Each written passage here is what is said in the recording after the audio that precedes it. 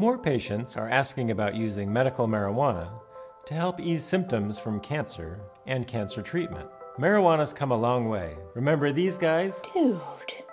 The medicinal compounds in marijuana come from the leaves and buds of the cannabis plant. Marijuana has compounds called cannabinoids.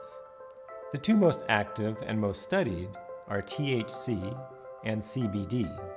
THC causes marijuana's high feeling. CBD may ease pain, inflammation, and anxiety without causing the high. There are two main strains of marijuana, sativa and indica.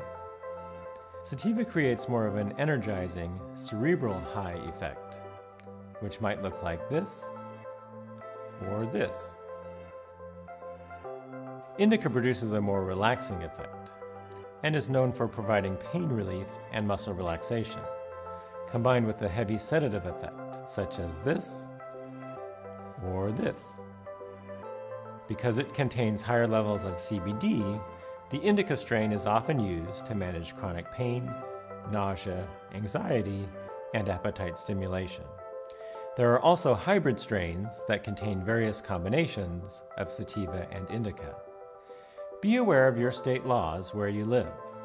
Marijuana is illegal at the federal level.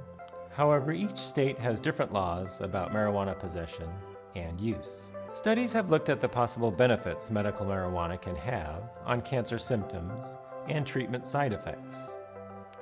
Symptoms that marijuana can help include nausea, vomiting, pain, inflammation, loss of appetite, and weight loss.